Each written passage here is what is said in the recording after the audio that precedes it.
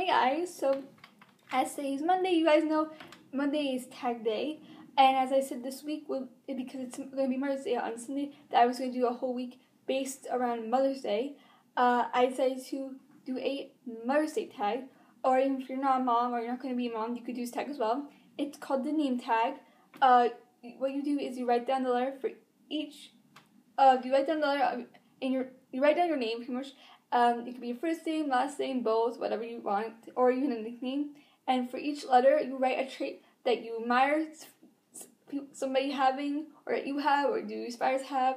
And it could be whether you're mom, or you're going to be mom, or you're not mom. So yeah, I decided to do my first name, which is Victoria. And here goes.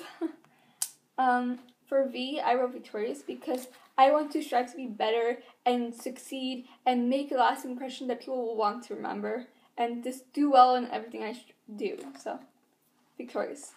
For I put interesting because, like I said, I wanted people to want to know me, to want to find out my story, to talk to me, to be engaged in what I'm saying and doing, and hopefully when I die or whatever, people will remember me for the stuff I did or talked about. C is caring.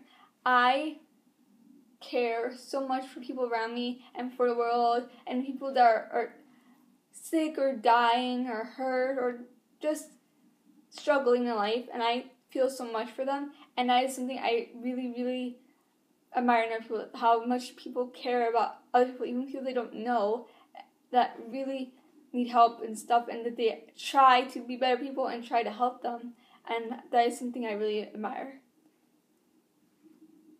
T, tough. That is something I am not personally at the point where I want to be at, but I admire mothers who could